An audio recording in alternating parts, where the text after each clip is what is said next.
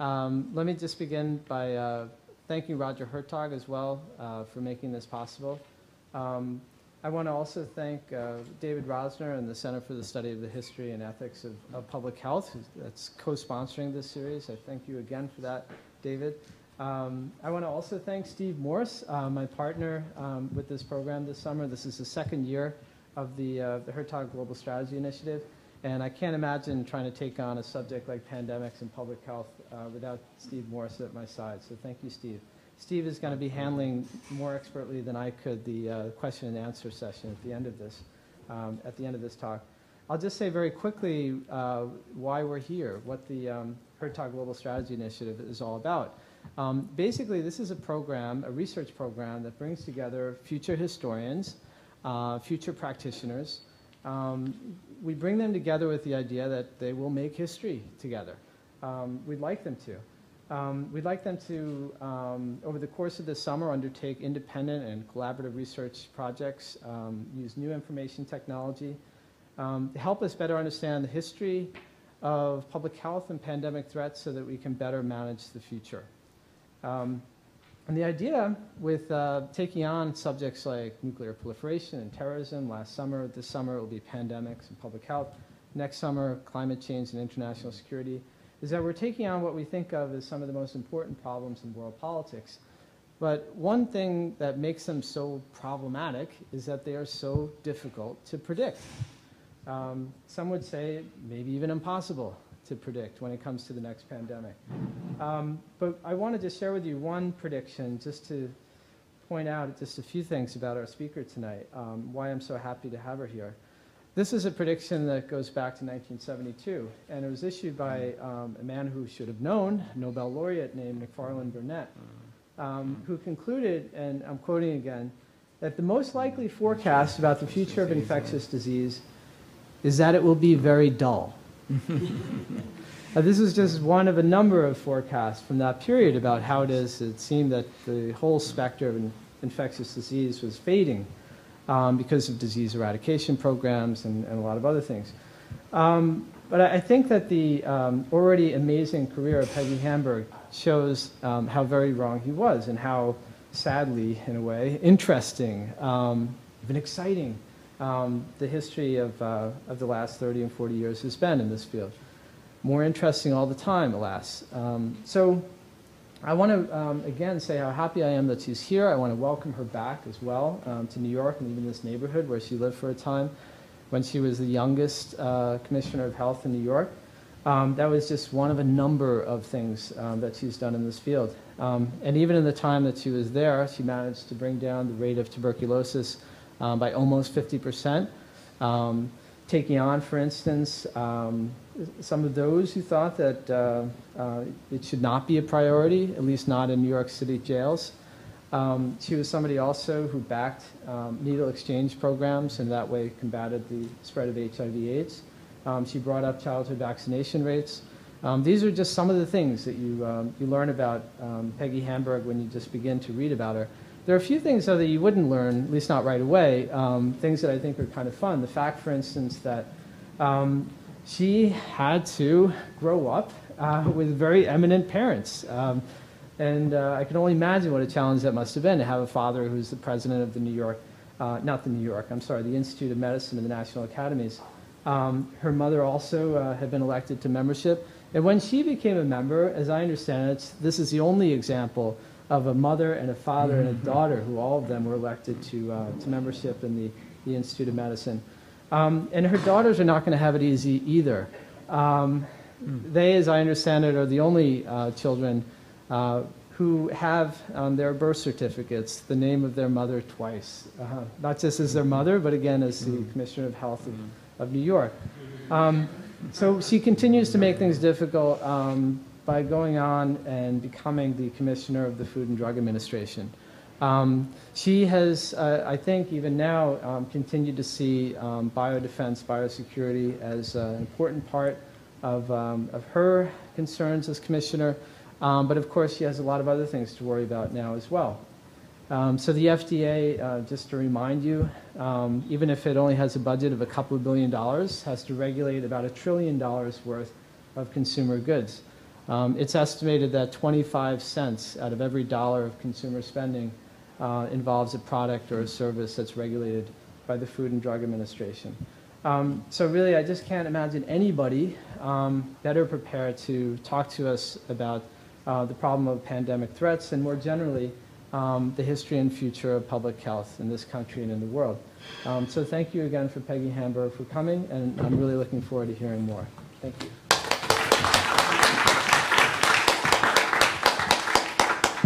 Well, thank you very much. A very generous and complete introduction, and it is true that my children are the only children in the history of New York City that have their birth certificate signed twice, and I actually turned down a job in Washington so that I could be sure that they both had that opportunity. But it really is a pleasure to be here and to kick off what I guess is a lecture series that will go the course of the summer in conjunction with a summer school class that you're all enrolled in. And it looks like it's going to be a busy and fascinating summer and quite a outstanding group of speakers who will be following at this podium after me. You know, I have to confess that I don't talk to all that many groups of students these days. The circuit I'm on is a little bit different, but it's always fun, and I suspect that we'll have a livelier discussion than in some of the settings where I speak. But so in many ways I envy, you know, all of you students that have the chance to sit and learn and listen and engage, and it's a time that I really do miss.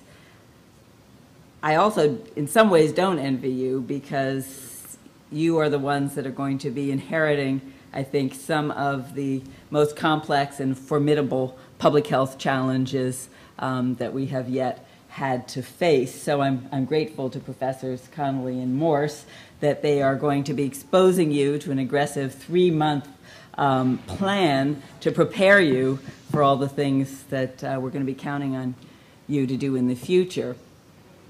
It is really a treat to come back to New York City and to be able to talk about a subject that is of great interest and concern to me and that I have long been interested in from many different perspectives. And New York City is very special to me in that this is really where I began my career in public health.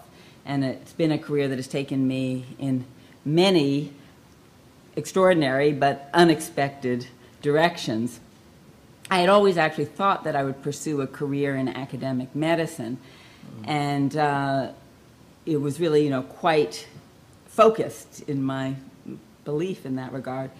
But as I was going through medical school and completing my residency in internal medicine here in New York, I realized that really it didn't feel quite right, and I decided to go down to Washington and learn a little bit about the world of health policy. And at the time, my chairman of medicine at New York Hospital said to me, if you're not back in 2 years to do your subspecialty training in endocrinology, which was my original plan, you will have thrown away your entire medical career. But I went down nonetheless, thinking it might just be a 2-year stint. And soon after I went down to Washington, I got a job working with Tony Fauci at the National Institute of Allergy and Infectious Diseases. And I know he's going to be on your schedule later, and I know you're going to find him both fascinating and very dynamic. But that was an extraordinary job that really exposed me to the intersection of what was somewhat familiar, research and clinical medicine, with the broader world of policy. And I found myself getting more and more drawn into the world of public health, which really allowed me to work increasingly at the intersection of science and medicine and the broader world of legal, economic, social, and ethical concerns. A few years later, in 1991, I was given the opportunity to become New York City's health commissioner, and it was not a job that I'd ever had my eye on, that's for sure. But I was excited, a little scared, but I said yes. My great Aunt Winnie, who's sort of been like a grandmother to me, was completely baffled by the decision, though. She said, how can you, after all this training, give up on being a real doctor And she really was troubled. My father tried to calm her down a little bit and say, you know, just think of it that instead of having one patient at a time, she's still a real doctor, but now she has 8 million.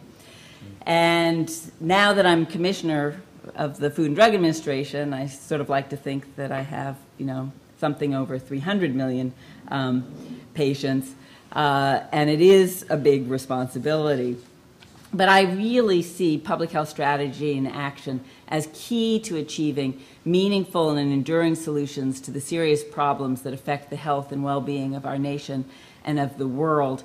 And, you know, frankly, I've never looked back, and I mention all of this just to try to reinforce my excitement about the field and hopefully what you share as you're learning more and studying public health and hopefully trying to think about a career in some aspect of public health.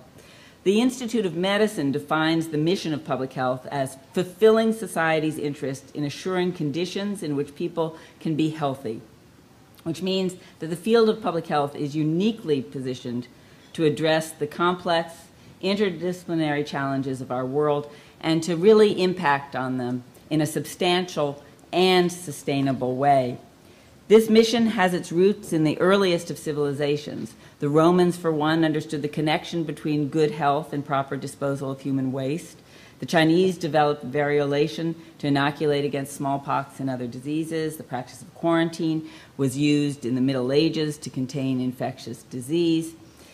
You probably already know all of this, but it is striking, and since it's a historical perspective for this series, it's worth noting.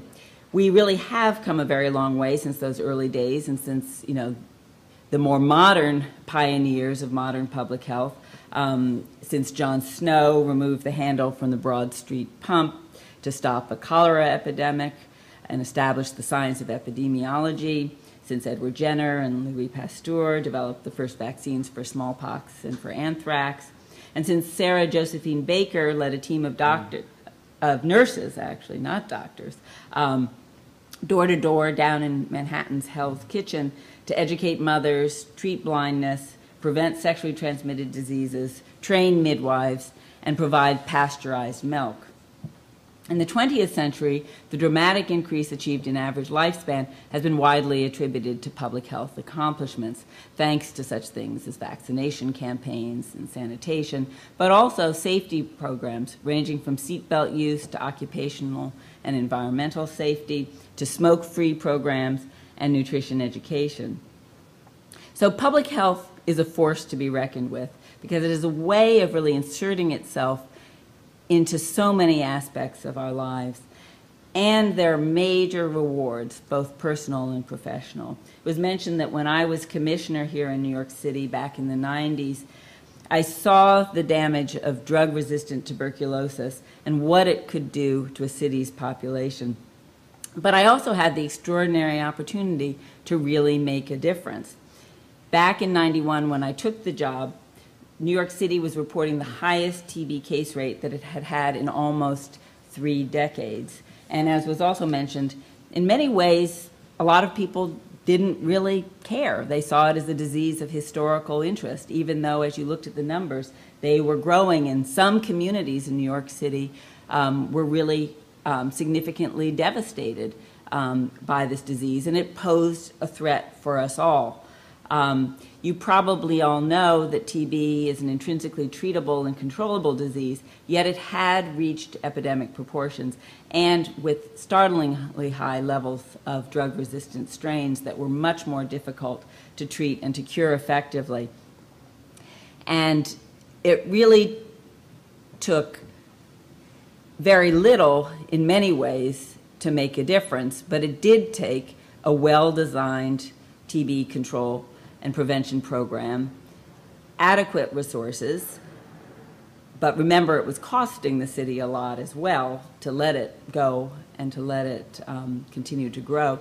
But it also took real political and programmatic commitment from the mayor and from others in leadership.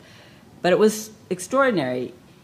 In only a few years, we were able to actually reduce the percentage of the number of drug-resistant TB cases by about 86%. So that was really something I had never dreamed of. In fact, people had told me when I embarked on this effort that if we didn't address all of the underlying social issues and just tried to treat TB, we would make no difference. So I think we demonstrated that while we cared about those underlying social issues as well, we designed a program that recognized how those issues, housing and addiction and concomitant disease, and of course the HIV AIDS epidemic, impacted TB, but we were able to design a program that actually made a difference and brought the numbers down. And at the end of the day, it really was about the principles and practices of public health. And it really, I think, underscored for me what my first boss, when I went down to Washington to learn about health policy, had told me, Surgeon General Dr. Everett Koop, who in many ways remains a legend. But he once said, "Health care is vital to all of us some of the time, but public health is vital to all of us all of the time."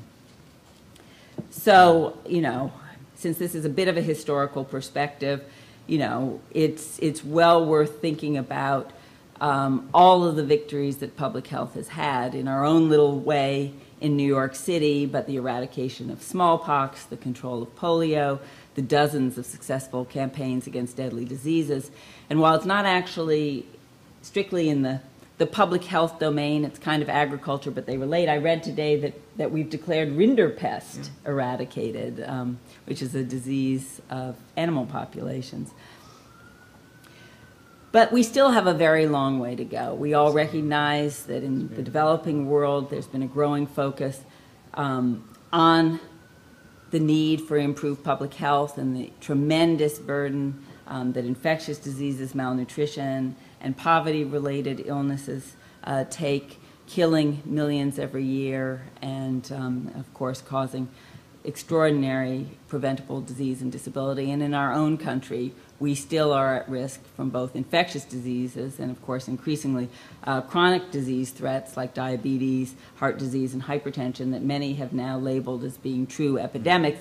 But it's not as though the developing world is immune from these chronic disease threats as well. I was of the generation that learned in medical school that the era of infectious diseases was over. I don't think that's quite true, but I think what we have to recognize is that, that in some parts of the world, the era of chronic disease is really taking off, and this is not a session to talk about that, but the issues of the growing epidemics of chronic disease in the developing world and the developed world would certainly be another interesting agenda for this class. But you know, I think that today we really are going to focus on pandemic disease, emerging disease threats, which really do represent a continuing area of risk and vulnerability in this country and around this world. And of course, as we live in an increasingly complex global world, a disease in one person's backyard, halfway around the globe, can be in our backyard within a day, and we need to think and act in a global way. And we also have to sadly recognize that the opportunities for deliberate manipulation of biological agents to do harm in the form of biological terrorism, biological weapons, is a reality in the world we live in. And we really need to think about the kinds of comprehensive responses that we require to be prepared as a nation and as an international community, and that collaboration, of course, must involve government, academia, industry, international organizations, and of course, the not-for-profit world. And FDA, the Food and Drug Administration, does have a particularly crucial role to play. And I think it might be helpful, before going any further, for me to give you just a little bit of a background on the FDA. It's not an agency that I think everybody knows much about, although I think recognition of the words FDA, or the acronym FDA, does in polling get a pretty high recognition. And for the most part, the response to FDA is pretty positive in terms of trust and confidence in government agencies. But there was one survey that I saw shortly after I took this job that ranked us just above the IRS. And so I thought, wow, you know, I guess I can only do better. But the FDA was created back in 1906 when President Teddy Roosevelt signed the Pure Food and Drug Act in response to really a growing number of dangerous patent medicines that were on the market, and also Upton Sinclair's now famous expose of the meatpacking industry. There was considerable public outrage, and in response, Teddy Roosevelt signed the Pure Food and Drug Act into law, vowing to protect the public against misbranded or poisonous or deleterious foods, drugs, medicines, and liquors. And then, interestingly, a few decades later, another President Roosevelt, this time FDR, signed the Food, Drug, and Cosmetic Act, which really created the modern FDA.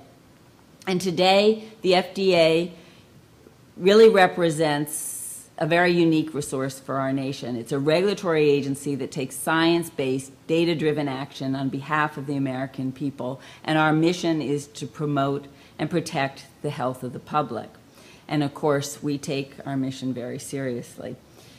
The FDA is responsible for ensuring the safety and efficacy and security of drugs, medical devices, vaccines, and biological products, as well as the safety of our nation's food supply, cosmetics, dietary supplements, animal drugs and feed, certain products that emit radiation, and most recently, tobacco products. Shortly after I became commissioner, there was a new piece of legislation that for the first time ever gave the FDA the authority to regulate tobacco products and their advertising. And as was mentioned, these products make up somewhere between 20 and 25% of consumer product spending in the United States. And I think it's fair to say, with the notable exception of tobacco, the products we regulate are products that really matter to health and quality of life, and products that people really care about and rely on in some fundamental, often life-saving ways. And, you know, I think without a doubt, we have an extraordinary range and a unique set of responsibilities. All aspects of our mission are really crucial to the health of individuals and to the public health of our nation, and increasingly to nations all over the world. And I think that this all argues for the fact that we really need to be recognized as an agency that fulfills this unique place in our world, in our personal lives, in the health of our nation. And that if we don't do our job and do it well, there really is no other entity, no other agency of government, no other private sector entity or not-for-profit sector or aspect of the academic world that can really step in and do it for us. And I think it's important to underscore this at a time when many are questioning the appropriate role of government, and certainly many are questioning the role of regulation. With respect to the focus of this particular lecture series, the history and future of pandemics and global health, obviously I want to talk some about the FDA role, and our role in preventing and containing disease outbreaks and infectious disease threats all over the world is really quite multifaceted. We approve diagnostics, drugs, and vaccines that come before us, but we also act proactively. Our scientists and policy experts have forged partnerships that have led to the development of novel products to prevent and treat outbreaks. And in times of crisis, we work on the front lines to do whatever it takes to protect those at risk. In fact, we have a long tradition of leadership in disease prevention and control efforts, even though it probably is not the first thing that people think about when they're considering the charge of our agency. And so I hope this evening to give you a little bit of a historical glimpse into the intersection between FDA and infectious disease prevention and control, both here in the United States and around the world. And when I'm done, hopefully to be able to talk about a whole set of other issues that may be of interest to you that are under the jurisdiction of FDA, but that I haven't had time to touch on. So let me begin sort of near the beginning and try to frame some of our issues at FDA in a broad historical context with a few concrete examples. And I think it's striking to note that, like much in public health, the expansion of our activities and the provision of important new authorities and roles for the FDA has occurred in the context of responding to a crisis. I mentioned that our very origins were in response to public concerns over adulterants and contamination of food and drugs. I'll mention a couple of other sort of critical events that relate to infectious disease threats and disease outbreaks that have also been critical in the history of FDA. In the 1920s, an entire family died after eating canned olives that had been contaminated with deadly botulism spores. This was naturally occurring, of course, but the tragedy drew a lot of attention. The FDA then worked closely with the canning industry to change manufacturing methods and procedures in an attempt to eliminate the anaerobic bacteria from canned foods using innovations, at least at the time they seemed like innovations in manufacturing, such things as higher temperatures and longer processing times. Then in 1938, the Food, Drug, and Cosmetic Act granted FDA direct authority to conduct factory inspections. And finally, after a 1972 incident involving more deaths from botulism, this time in canned soup, FDA enacted its first good manufacturing practice regulations to govern low-acid canned foods. And that includes things like olives, but also green bean soups and other things. And those practices are in place today. But it's sort of amazing to me, at least when I look at history, how long it took to put in place some things that seem pretty basic and straightforward, and how at certain junctures in this activity, it was really considered, really quite extraordinary that an agency like the FDA would be stepping in to tell industry how to do its business and then to create regulations to oversee something like good manufacturing practice. In another example, in September 1943, the middle of the Second World War, the federal government's wartime research agency asked the FDA to assume responsibility for testing each production lot of penicillin prior to its application in the war effort. And of course, penicillin, which was fairly new, was increasingly a critical medicine in the treatment of infectious disease in the battlefield.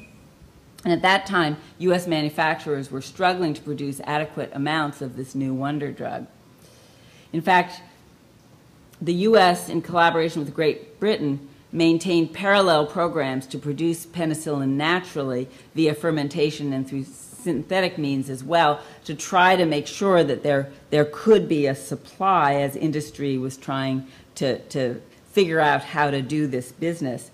The FDA tested samples from each lot for potency, toxicity, sterility, and other factors.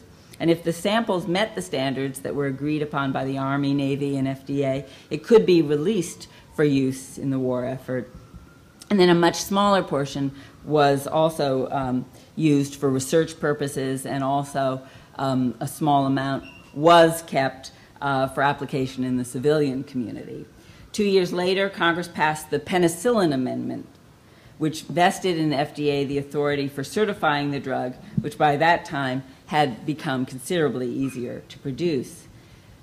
Then looking forward about 40 years to a time that some of you in the room may remember, but not all, I want to say something about the FDA's role in the AIDS epidemic, and over this 40-year period, the FDA's role in the oversight of drugs and their manufacture, as well as their evaluation for safety and efficacy, had changed quite dramatically. But in the early days of the AIDS epidemic, we really had no available treatments.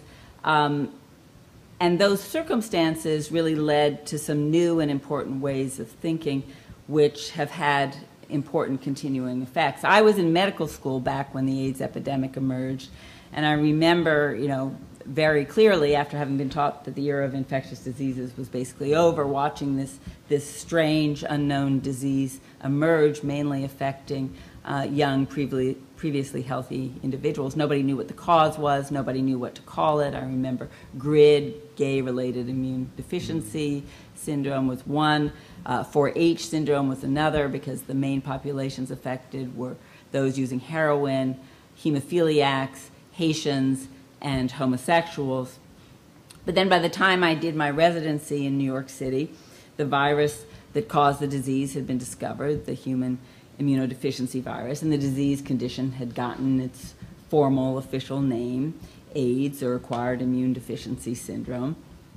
And I was by then taking care of a lot of AIDS patients, but there was really nothing that we could give them. Patients were literally wasting away before our eyes, but there were no drugs available, and we could only really offer supportive care. But in many ways, the world changed dramatically thanks to advances in research, and the AIDS crisis, which began with a lot of very vocal concerns about a lack of attention to the people who were suffering and their needs, really became almost a poster child for rapid drug development. Regulators and drug makers realized that responding to the epidemic would really require rewriting the rules, and that delays in the approvals of drugs had immediate impacts for patients because they truly had no other options. The focus of individuals was increased by a loud advocacy community, protests by angry young patients and advocates who carried tombstones to the front of the FDA headquarters, and some handcuffed themselves to the fence, and a few other things, did get attention.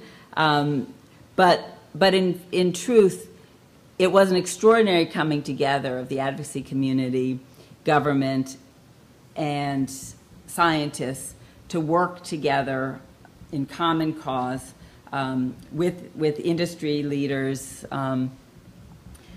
to really identify a pathway for the scientific study of the disease itself, and pathogenesis and human immune response, and where were the opportunities for targeted treatment, and how could we develop and approve new drugs in a way that was timely but also supported the important needs of safety and efficacy.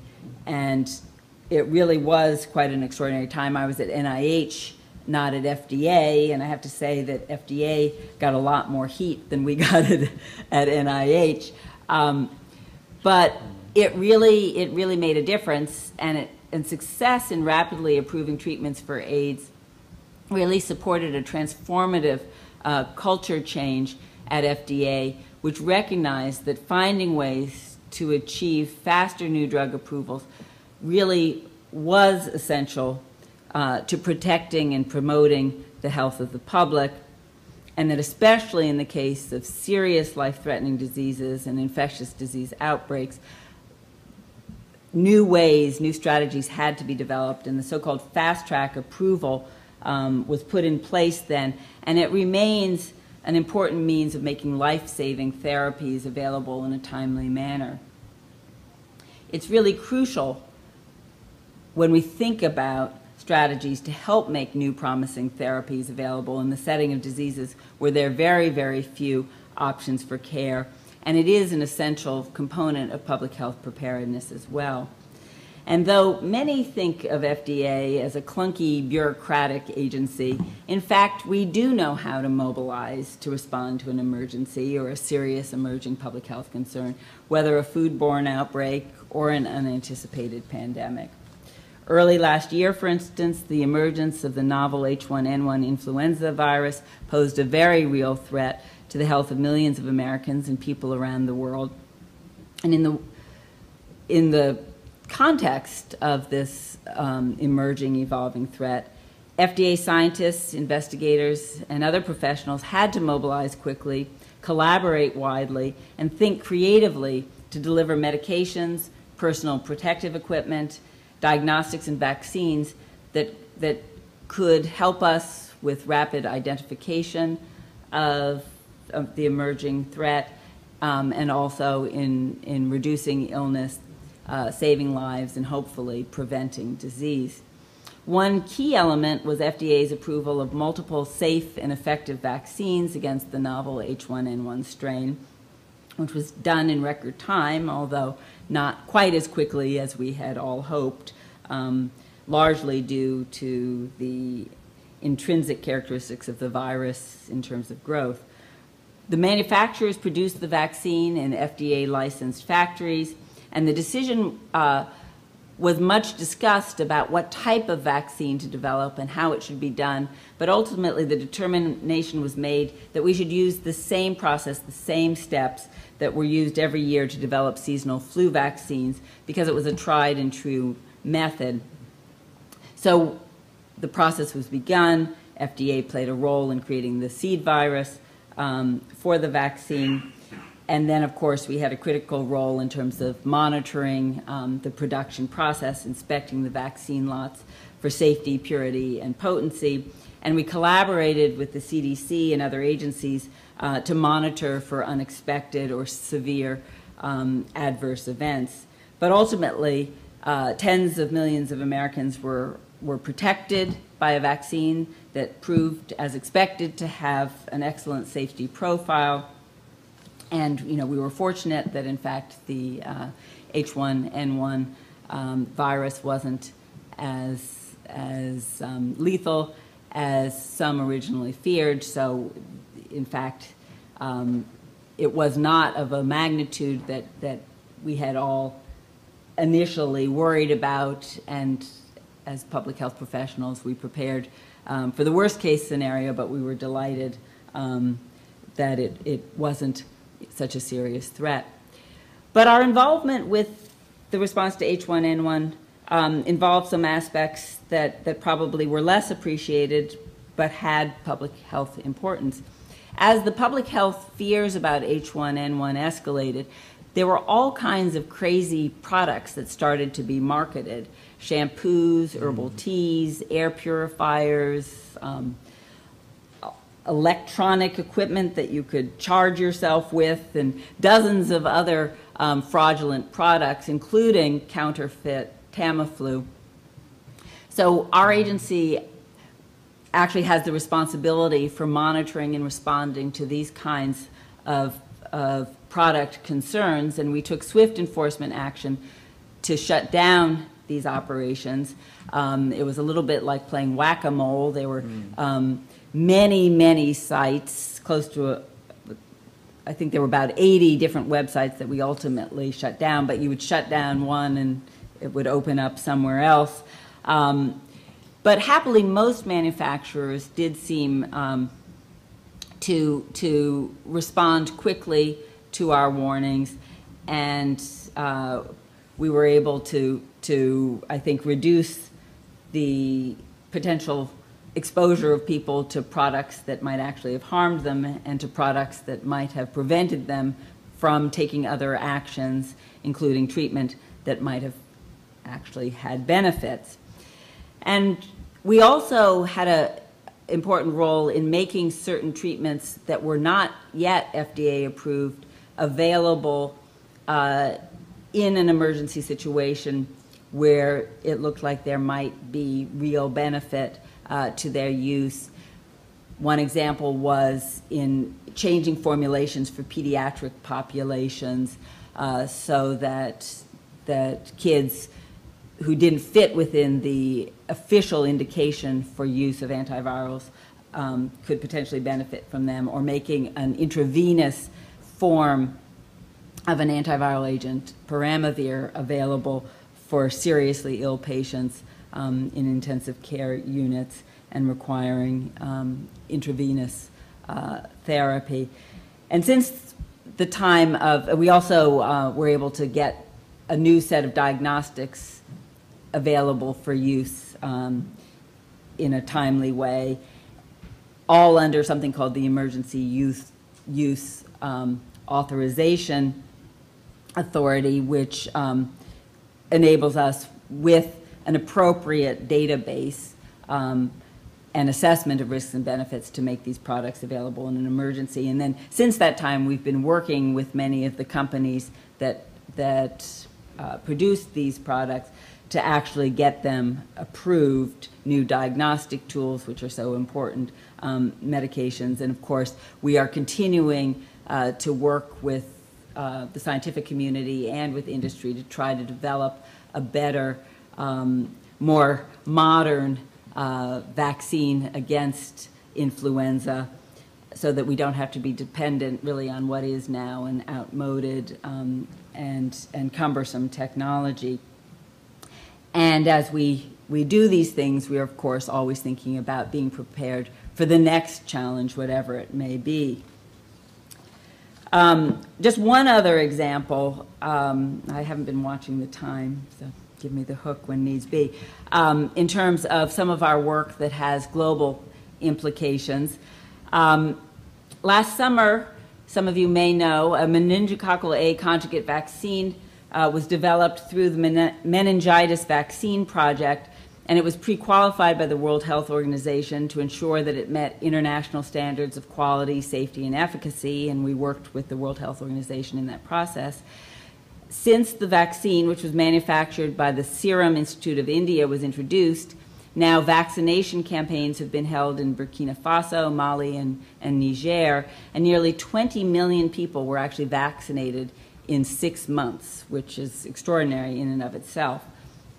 And according to the WHO, the vaccine is expected to eliminate the primary cause of epidemic meningitis in Africa if introduced in all 25 countries of what has come to be known as the meningitis belt, and will save as many as 150,000 lives by 2015. So it's a very important contribution. But there is a backstory that I want to tell you about. FDA scientists, specifically those in our Center for Biologics Evaluation and Research, were instrumental in facilitating the development of this vaccine, not just working with WHO in the pre-qualification process. They were able to develop a method called conjugation technology that can increase the immunogenicity and duration of protection afforded by a vaccine. We then established a cooperative research and development agreement with the Serum Institute of India, and CBER scientists transferred the technology to the Indian scientists and provided them with technical support as they scaled up to produce the vaccine for millions of people. So for me, that's a wonderful example of our proactive role as a regulatory authority, but also as a scientific public health agency. And I think it reflects that in every realm of our work, importantly including in the realm of infectious diseases, we take both parts of our mission to promote and to protect the public health very seriously. Clearly, we always need to be prepared for the next threat, whether the emergence of an old familiar foe or the unknown or unexpected. In fact, as health commissioner here in New York City, it was when I really came to appreciate the importance of the study and practice of responding to emerging infectious disease threats, and came to know the work of Stephen Morse and his extraordinary leadership in this area. But as health commissioner, I really saw that New York City was an important hub for issues that truly represented global health concerns, and that often were on the cutting edge of emerging infectious disease threats, whether things like HIV/AIDS or the resurgence of tuberculosis, to unexpected diseases like West Nile, and of course to bioterrorism, which came in the form of letters containing deadly anthrax powder. Which brings me to the future part of the lecture series, and looking ahead to how the FDA must act to protect the public from emerging disease threats for years to come. And this is a very serious task. After all, both deliberate and naturally occurring threats, specifically threats that may come through Mother Nature, but threats that may be beyond simply infectious disease, but reflect the threat of terrorism, certainly infectious disease, biological terrorism, but also chemical, radiologic, and nuclear threats. We have to recognize just how important this area of work is and how it really must integrate with all of the work we do more broadly to protect and promote the health of the public. But certainly these kinds of emerging threats are a special case in that they lead to social, political, and economic disruption in ways that go beyond the norm, and they have the potential to take a truly catastrophic toll on life and health. And of course, in our increasingly interconnected global community, we, the United States, are not the only country affected, and we need to think about the ways in which both our nation and the world remain vulnerable. And there has been significant progress in thinking about the development of public health preparedness against naturally occurring and deliberate threats, but we still have a significant ways to go. From the FDA perspective, one area of major concern is that we lack the medical countermeasures that we need to combat both the known threats as well as the capacity to rapidly develop new ones in the face of emerging threats. And that really is not acceptable. If we're to truly protect the public's health, we need to develop the medical tools to ensure rapid diagnosis, treatment, and prevention in case of a real attack or a potential threat. And in the bigger picture, medical countermeasures really can contribute significantly to the deterrence of biological weapons development and use, and should deterrence fail, help minimize their consequences.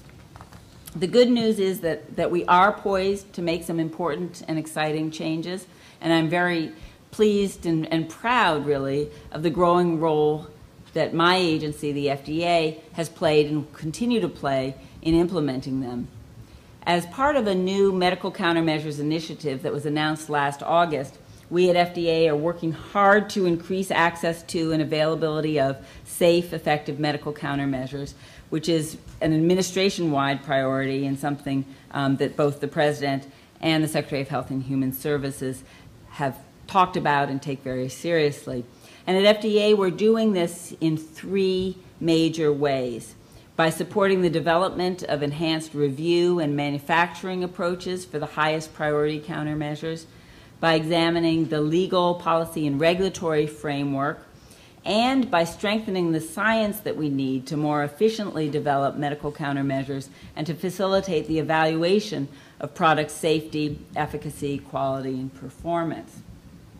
And this last effort in particular will allow FDA to identify and help solve the scientific challenges that hinder medical countermeasure development and problems that without solutions will continue to result in long delays in the face of a crisis in getting the products that we need. And that is something that must be a high priority, but it's really a huge scientific challenge. Imagine how hard it is both to develop and to assess for safety and efficacy a drug or a vaccine or even a diagnostic when in fact the disease doesn't exist in nature or exists in very small quantities, or when it exists is sufficiently serious and or lethal that to introduce studies in humans could put people considerably at risk. Also, the challenge of trying to develop platforms, mechanisms of vaccine development, for example, that reflect understanding of the underlying disease process and the human immune response, but that are being developed to put in place when something completely unknown emerges, but will give us a significant leg up in terms of a rapid response to develop a vaccine that might make a difference. So what is clear to me is that we need to work in these difficult, challenging scientific areas, but that we really cannot do it alone. The scientific community must come together, government, industry, and academia, to ensure that we have the knowledge and tools to enable us to cope with the challenges of the future and to address the scientific uncertainty that we face. And in addition, we must learn to work in a coordinated and truly cooperative way with all the many partners and stakeholders necessary for effective preparedness and response. You know, one of the things that I've certainly learned over the past 2 years in this job is that, you know, the ability to accomplish so much of what is core to our mission, and certainly the things that I've been talking about today, really requires creative partnerships and a commitment to truly interdisciplinary ideas. It involves a willingness to always sort of question the way we do things and understand whether there are better ways to get to our important goals. And certainly, I worry all the time about who's going to be doing these kinds of jobs and taking on these kinds of activities in the future, which is why talking to students and being engaged in a lecture series like this is so important. I really do think that the world is changing, and the challenges in terms of emerging disease threats and global health are both more daunting than ever before, but also more exciting than ever before. And the opportunity to really bring the best possible science to bear, to understand public health practices and what works and what doesn't, and to bring together perspectives that marry science, medicine, and public health with development, both economic and human development, and with issues of security, both security in the sense of food security, for example, and making sure that people have access to what they need, but security in the sense of protection against threats on both a national and international level. It all comes together, in my view, in public health. We have a unique opportunity to really seize the moment. I hope that that in these more formal remarks, I've been able to say a few things that are of interest to you, and that we can have some discussion in other key areas. But most of all, I hope that through this talk, but importantly, the whole series that you'll be getting over the course of the summer, you will really leave with a sense of enthusiasm and hopefully commitment to public health as a career, because it is extraordinary, and I only wish that I had discovered it a bit earlier in my career. So thank you very much, and let's do some questions.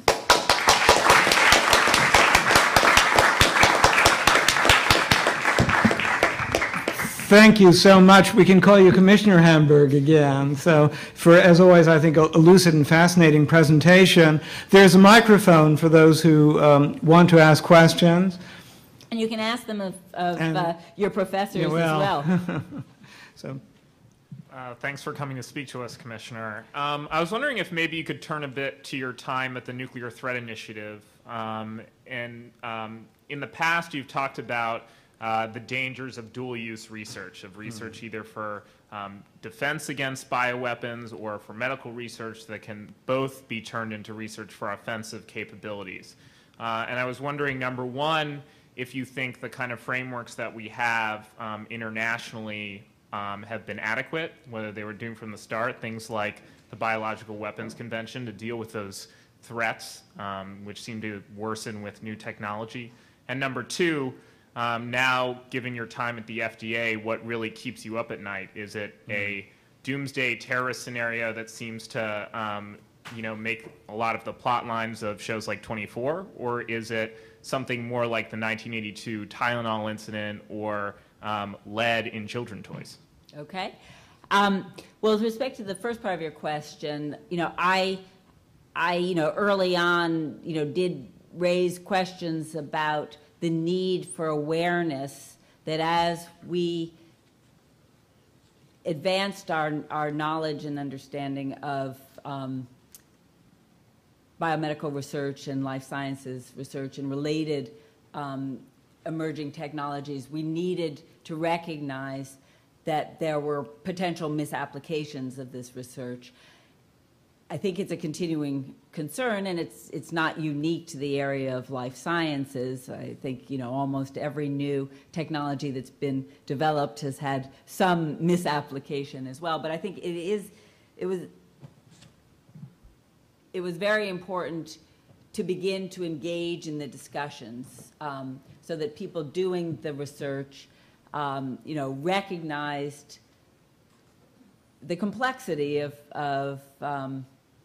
some of the new capabilities, and that we tried to develop, you know, some ways of thinking about it, both in terms of training of young scientists and also in terms of frameworks for governance and oversight in some ways. I'm not as close to that arena of activity as I once was, but my sense is that while initially there was a lot of understandable resistance in the many parts of the research community that, you know, well, we're the white hats, we're doing this research in order to try to find new treatments and cures, you know, how can it be that, you know, you'd be asking questions about misapplication? I think there has been a recognition that, especially moving into areas that have enormous power, including synthetic biology and advances in genomics and other areas, that we do need to be mindful. It doesn't mean that the research should stop, but it does mean that we need, just as in other aspects of scientific research, we strive to balance both the scientific research needs with the ethical context in which it's done.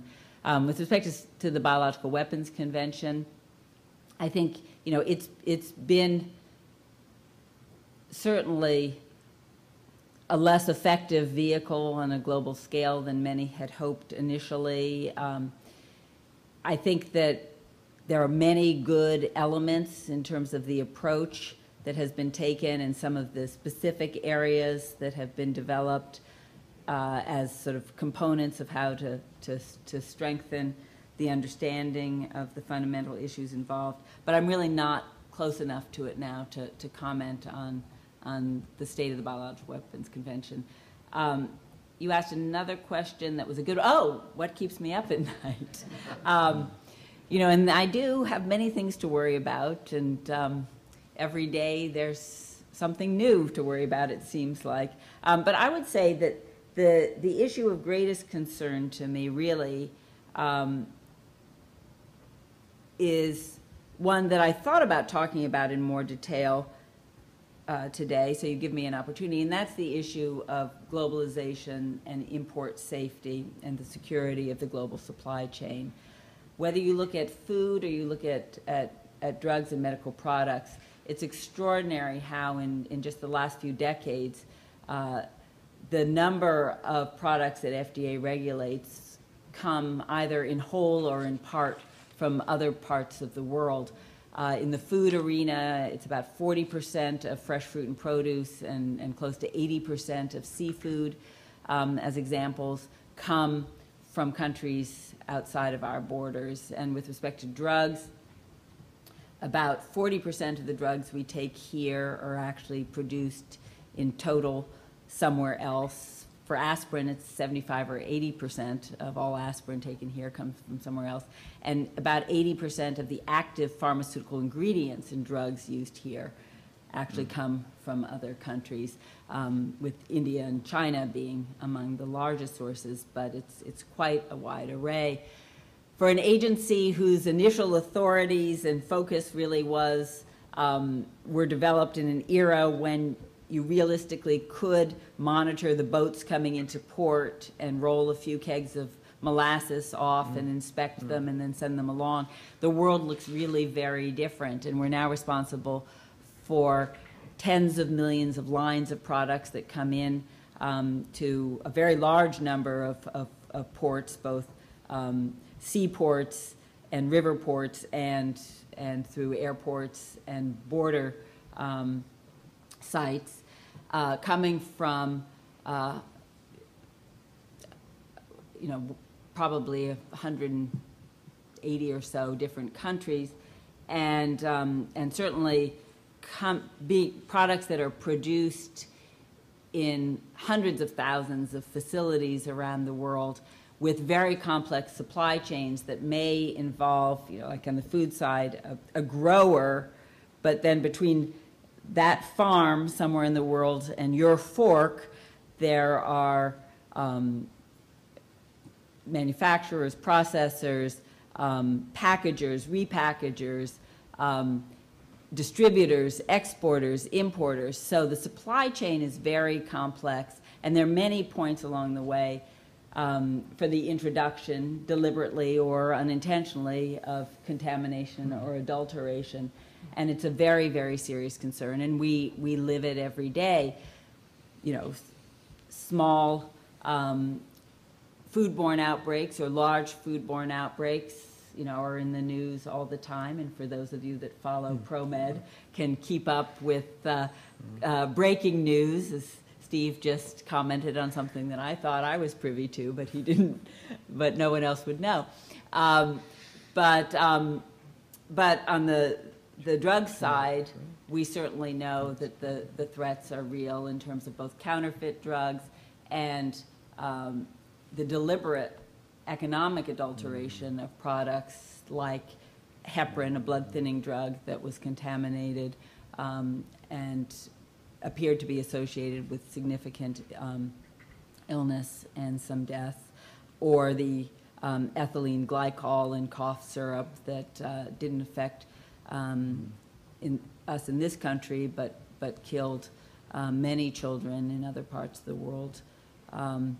Or ethylene glycol in toothpaste that was in this country and elsewhere. So there are very real concerns, and it's a huge challenge for us to really monitor the safety of the supply chain and provide the oversight that we want to ensure the safety and quality and integrity of these products. And really, the only way that we will be successful, and the path that I am very much embarked on, is to develop a new paradigm which relies on partnership with our sister regulatory authorities, partnership with other key stakeholders, including industry, who at the end of the day shares a common goal with us of not having contaminated products that can undermine trust and confidence and their brand, and finding new ways to introduce preventive strategies so that we're not scrambling after problems once they occur, but the tried and true public health method of prevention to try to identify where are the greatest points of vulnerability and how can we shore them up. And a big part of that is something that I'm very committed to, and just came back from a meeting of the APEC economies, the Asian Pacific economies, where we signed a memorandum of understanding with the World Bank to really try to strengthen regulatory capabilities in the food safety arena in the developing world, both to address this issue of raising the quality and standards that foods are grown and produced under, regardless of where in the world that's happening, but also because strengthening the regulatory capacity provides countries, especially those with developing economies, a very important opportunity both to be able to ensure high quality and a more reliable food source within their own nation, but also to be able to support a key sector of their economy potentially and build up export opportunity that can help their economic as well as human development. So that is, really something of great interest to me, and I think a huge issue for our country and other nations going forward. Thank you for coming. You stated in your lecture tonight that sufficient public health preparedness may deter biological weapons use. Could you talk more about this concept of deterrence? Why do you believe that public health preparedness may deter people? And who or what needs to be deterred? Okay. Well, I think, this is, really focused on the issue of deliberate attacks using biological agents. And we know that, many countries around the world, including our own nation at one point, have been interested and have worked on biological weapons programs. And it's a very unique, asymmetrical threat, potentially, that you don't need, especially in the modern era of science and technology, a nation state to develop biological weapons, potentially, and so it can become an attractive tool of terrorism as well.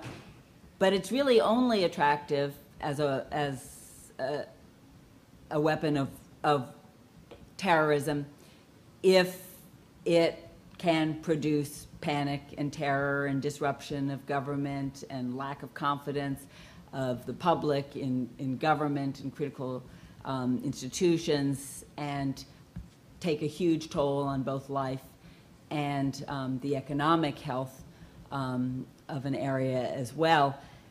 And so if we're unprepared, it is guaranteed that all of those negative consequences can and will unfold in response to a large or even a small attack.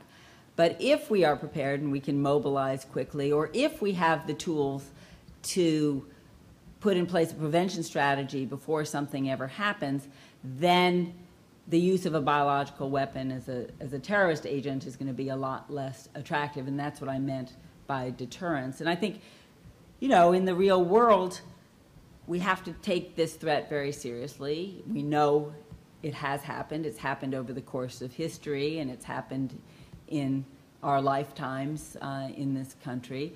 Many of the doomsday scenarios that people have talked about, and I've certainly played in a lot of exercises that were truly catastrophic using biological agents, those kinds of scenarios haven't unfolded. Hopefully they never will. And I think that as a nation it would be a mistake to completely organize our investments in public health and other investments toward addressing those kinds of potentially catastrophic threats. But I think it's very important for us to recognize that they are part of the continuum of serious infectious disease threats that we face, both naturally occurring and deliberately caused, and that we need to make sure that we have the various components of a comprehensive public health preparedness program in place that involves much more than some of the things I was talking about in terms of the FDA role, which is more really focused on a range of medical countermeasures and helping to build up some of the scientific capabilities and the innovative products that are necessary to prepare and respond. But I think it's vitally important. But at the same time, that these capacities are being built, and the last decade has seen some significant investments. I think we want to be investing in things that will help to protect us against naturally occurring disease threats, because I think that we know that Mother Nature can be a very powerful terrorist in her own right, and that for a lot of reasons we will continue to be vulnerable to a set of known and unknown infectious disease threats. One of the big battles during the HIV/AIDS crisis has been the pricing of the cocktail to cure it, and who controls that. And as you know, it was a big fight about multinational pharmaceuticals versus the production of generic solutions to it, let's say in India. And I was wondering where we're at on this issue. What have we learned from these experiences, and where are we at in terms of the policy of the government to handle these kind of troubling and vexing questions? Yeah, well, a complicated set of issues, and ones where there are, good examples and there are bad examples in terms of industry practice and pricing. The FDA makes its decisions about products that come before us on the basis of demonstration of safety and efficacy, and pricing is not, you know, a criteria. But in terms of the overall access to critical drugs, therapeutics, vaccines, and other medical products, we all know that price is a huge barrier to appropriate use, and especially in countries and often in populations that are most at risk. We have the greatest problems with getting access to the medicines that the people need.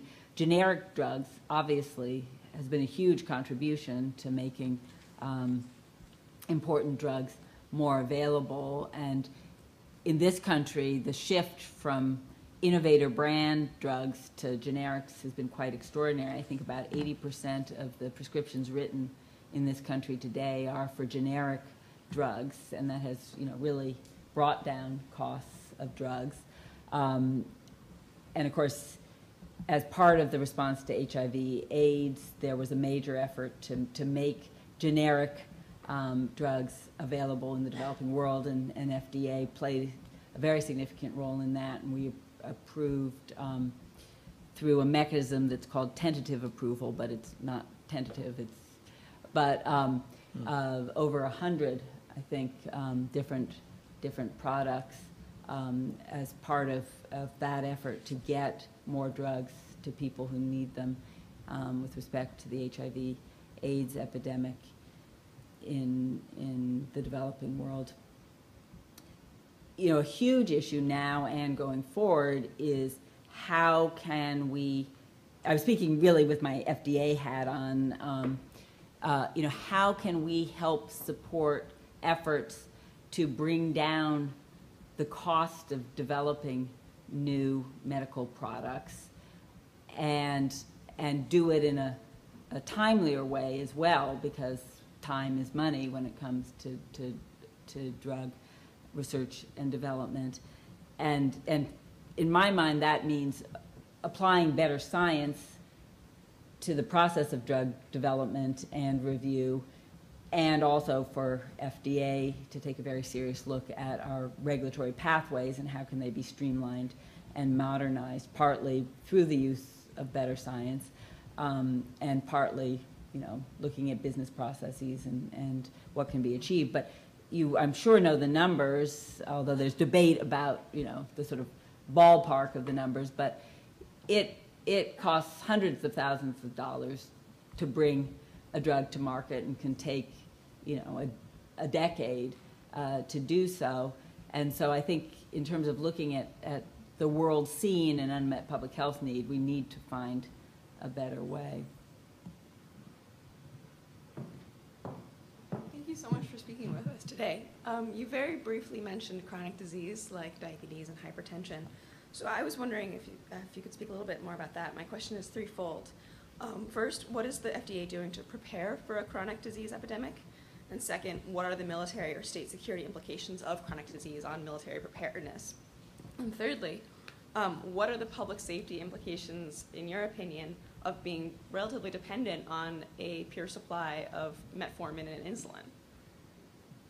Which I'm really supposed to brag.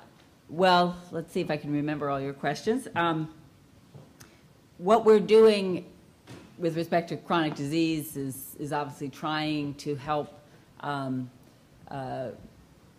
create a regulatory environment that enables new important drugs to be developed and brought to market to treat problems that are huge and growing: diabetes, obesity, heart disease, et cetera, as well as neurodegenerative diseases that are going to take an increasing toll, Alzheimer's, Parkinson's, and others with an aging population. We also, of course, have a very special responsibility for monitoring medical products throughout their life cycle, so not just helping the process of review and approval, but also ensuring safety pre-approval and post-approval, and we're putting more attention and resources into post-marketing surveillance and monitoring to enable us to identify safety concerns as they emerge. Drugs that are used for chronic conditions do present a very different profile than antibiotics or antivirals for infectious diseases, because we're talking about drugs that are going to be used often for the course of a person's lifetime once they have to start on those drugs. And so it's not surprising that there may be safety concerns that emerge not in the pre-approval process when you're dealing with a limited number of patients taking the drugs under very controlled circumstances. And then you're moving out to now, millions, tens of millions of patients potentially taking the drug at the same time that they're taking other drugs, because many people that have one chronic condition have many chronic conditions, and also taking it for a prolonged period of time. So this notion of our responsibility for the life cycle of a product becomes increasingly important. Chronic diseases present somewhat different challenges than agents against infectious diseases, also because we're not just trying to either prevent an infectious disease like we do with the vaccine, or treat an existing condition, but we're also thinking about ways to slow the progression of a disease, particularly something like Alzheimer's, but certainly all chronic diseases. The longer you have them and the more severe they are, the worse they are, the more debilitating they are, the more serious complications there are, diabetes being one good example. And so to study a drug's impact on the progression of a disease is also something of a challenge, because you have to be able to identify and validate surrogate markers for the study of whether the disease is progression, rather than having a clear endpoint of disease, no disease, which is much easier to do with an antibiotic. So chronic diseases do create a number of challenges for the drug review and approval process, and a number of challenges for the ongoing assessment of safety. You asked about the implications of chronic disease for the military and for war fighters, and that goes a bit beyond certainly my official capacity as FDA commissioner, but my expertise in general. But obviously, we need to think about the needs of the military, not just in the context of things that they might be exposed to and we need to protect them from, which is a big part of the challenge and an arena that we work with DOD on all the time. But there are chronic disease concerns that need to be addressed. Now, of course, the military does screen its members, and so certain kinds of chronic conditions would disallow you from being actually recruited into the military. But then there's also the question of, are there exposures, environmental exposures in particular, that could ultimately cause chronic disease? And there are complex issues that have emerged in that arena, as you probably know, such things as Agent Orange and its relationship to chronic syndromes of disease. Or, in the current wars in Afghanistan and Iraq, we are now, really dealing with a whole different set of chronic disease concerns that are very, very significant and really so damaging to individuals and their families, both in terms of the injuries that have resulted in loss of limbs from explosive devices, but also post-traumatic stress syndrome and traumatic brain injury that leaves these military personnel with chronic, lasting, often debilitating diseases, in many cases where we have far fewer medical tools and interventions than we would hope for.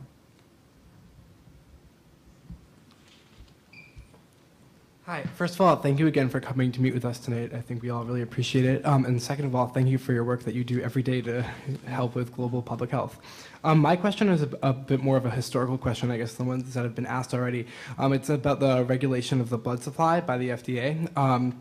And I understand that when the AIDS pandemic first broke out in the late 70s, that there was a lot of fear about it, and that the blood supply was regulated in a way that kind of reflected that fear with the deferral of certain community groups. And I was wondering if you could touch a little bit upon how that decision was made to make those deferrals and the reanalysis of those decisions since then, and kind of looking forward what it looks like for blood donor communities and the blood supply. Okay. Thank you. Well, you know, protecting the safety of the blood supply is an important component of FDA's mission, and actually I don't think I mentioned it when I was talking about the long list of things that we do, but it's something that's very important and can be quite complex.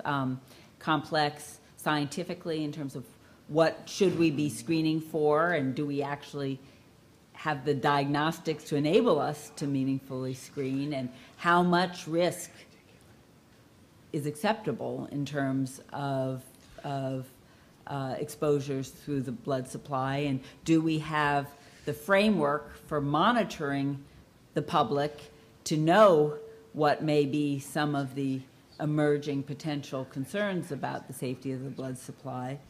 And then there's, you know, a lot of issues about the management of the blood supply as well, and we are very involved in shortages of different kinds of blood components, and how to address those, and how to monitor to anticipate when there may be shortages, and strategies to try to mobilize donors or production of certain components when shortages start to emerge. So it's a very challenging and important area. With respect to the decision-making around a particular issue or potential component in the blood supply that would be screened for, there is a process with careful analysis of the available data. There are mechanisms that go beyond, just the FDA in terms of the governmental procedures, as well as advisory committees that help us to sort out what is known, how good are the screening tests, both in terms of identifying at-risk donors, and the screening tests in terms of actually examining the blood component, so that we can get rid of it if it's in fact contaminated. And they're hard questions. And certainly HIV is well demonstrated to transmit through the blood supply, but there are huge debates about whether individuals who report to be practicing safe sex and have no other potential routes of exposure in terms of intravenous drug use or whatever, whether they should in fact be allowed to donate. And that is under discussion now in terms of should we step back from the stringency of the current donation standards. But it's being examined in a very careful, thoughtful way, because there are significant risks involved with changing the standards. There are benefits in terms of recruiting more potential donors, and intertwined with all of this is also the desire not to needlessly stigmatize a group. But there are donor restrictions for many reasons. I mean, if you travel in certain countries, you're not allowed to donate. If you have had certain treatments, you're not allowed to donate. So there is a whole range of reasons. They're all based on the best available science, but always recognizing that we're weighing, risks and benefits, and that it's a dynamic process, and we don't lock into one way of doing it if circumstances change. And of course, as new concerns emerge, we have to put in place new screening measures and strategies as well.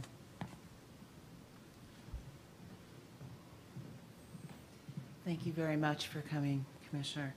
A little while ago, you mentioned barriers to international partnerships. I'm wondering if you could speak to what you would consider the biggest barrier to international partnerships, specifically in the event of a future pandemic. Well, you know, I think trust is always a barrier to partnership, and I think past working relationships or lack thereof can be a barrier to cooperation.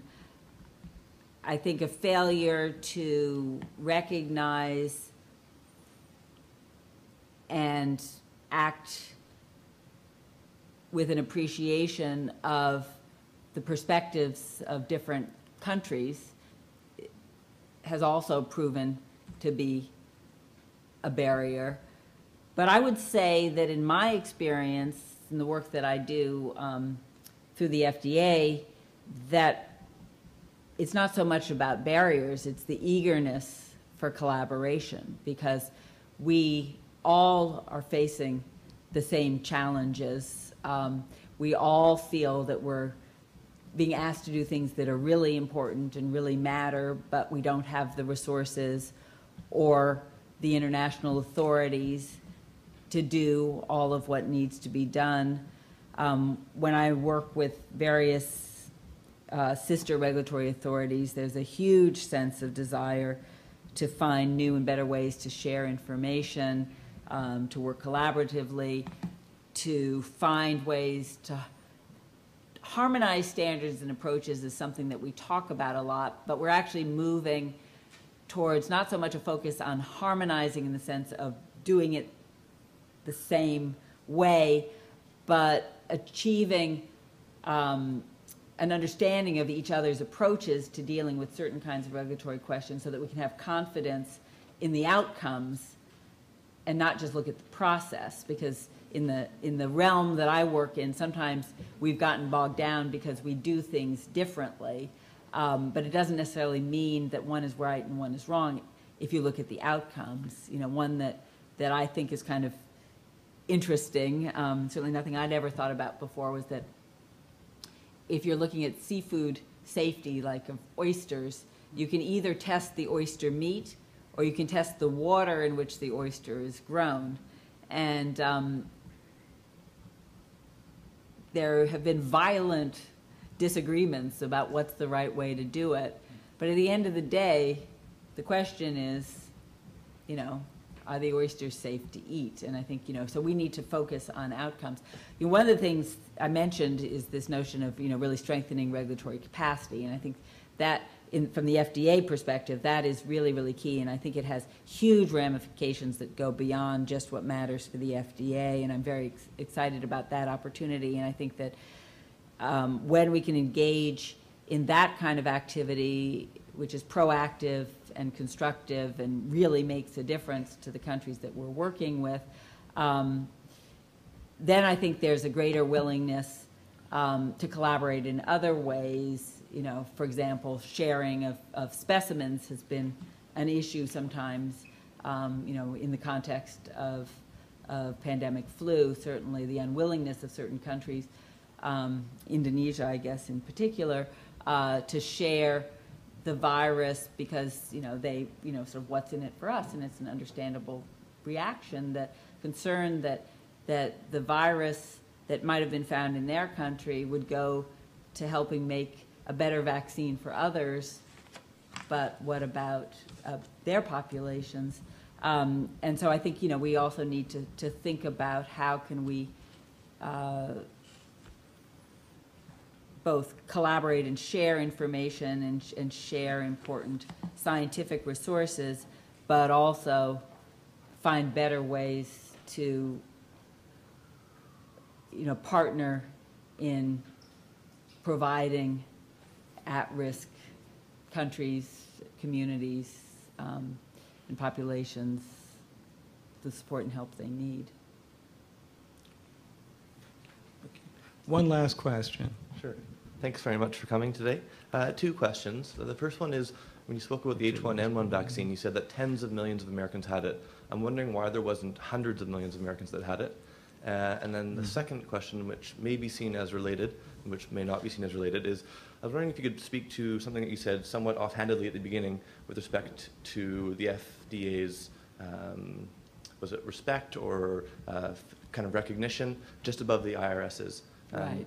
Are you doing anything to socialize the FDA within the US and beyond? And if so, what? If not, Okay. why not?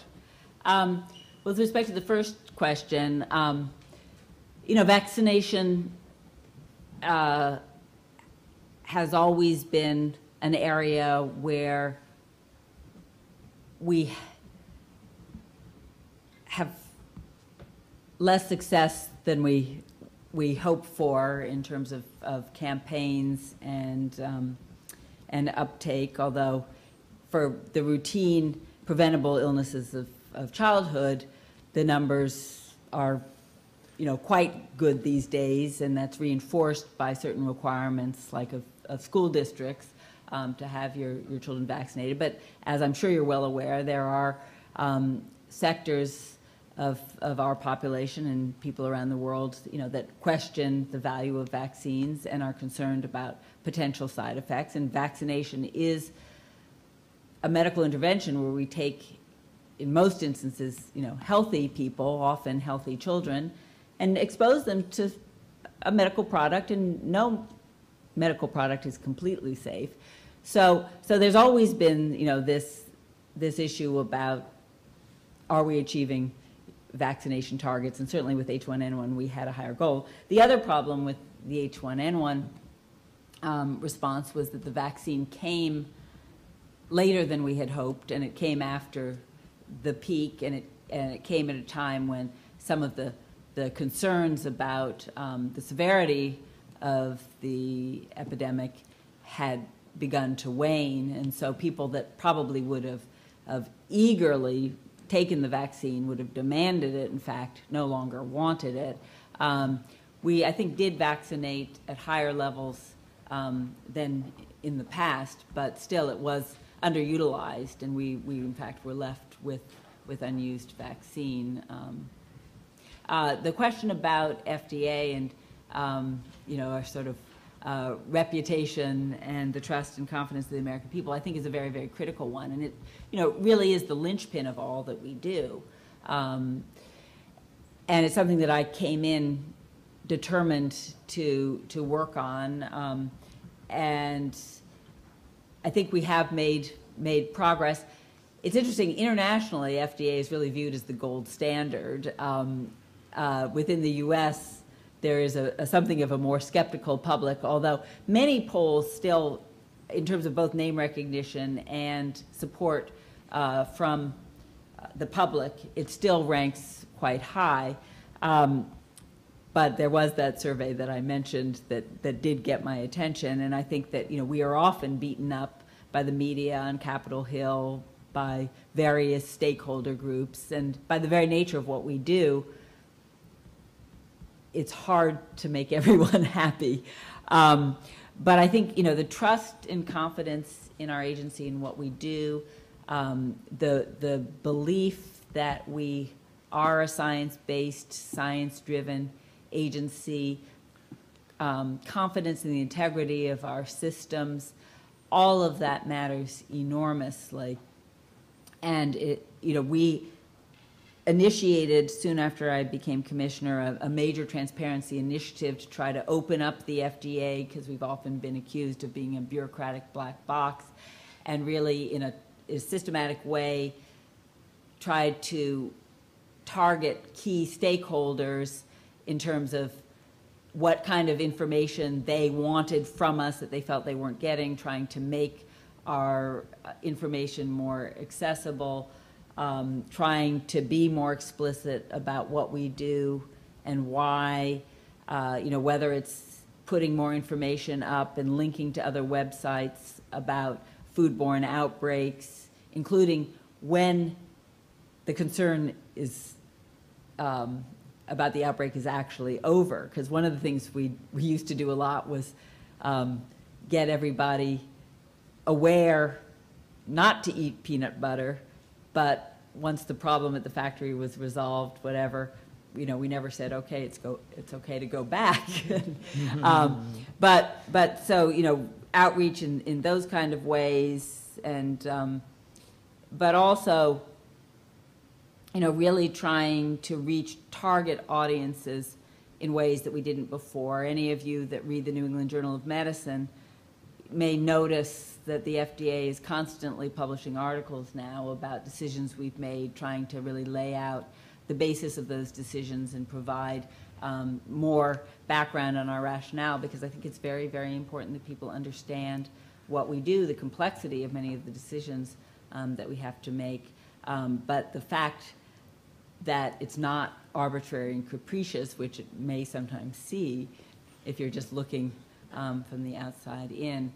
And, you know, to me, you know, I feel just very, very strongly that the FDA is an agency that has been so neglected in many ways over decades in terms of the investment of resources to support the critical set of roles and responsibilities that we have, and that year after year we are given new mandates and new responsibilities, but we are not given the resources that we need correspondingly to really do our job. And I was just looking at the numbers yesterday in terms of the 2011 budget. And in some ways I can't complain, because over the past couple of years we have gotten significant budget increases, but I view it that we're still sort of digging out of a hole, and we're still in that hole, but we have gotten increases. But at a time with the 2011 budget, which was just resolved, and some of you may have tracked, the government almost shut down in getting to yes on a budget. But we actually got a real increase in our budget when many agencies, including the NIH, which usually is the one that gets the significant increases, got an actual cut compared to their 2010 budget. We got an increase. But I don't expect to be so lucky for the 2012 budget, which is being debated now, and we're looking at a very significant cut based on what the House just passed.